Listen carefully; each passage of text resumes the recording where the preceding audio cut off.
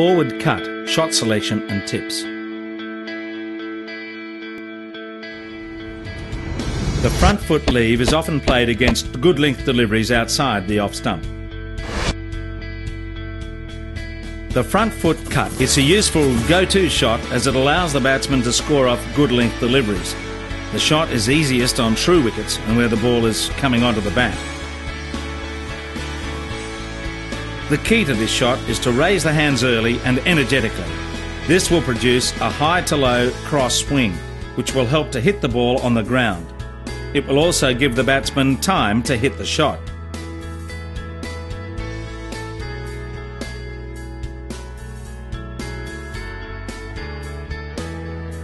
The swing is all bottom hand, similar to a cut.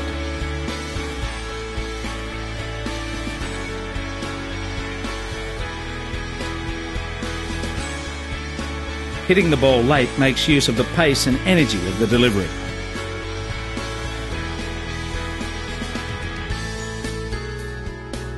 The front foot cut is a risky shot that should be used with caution.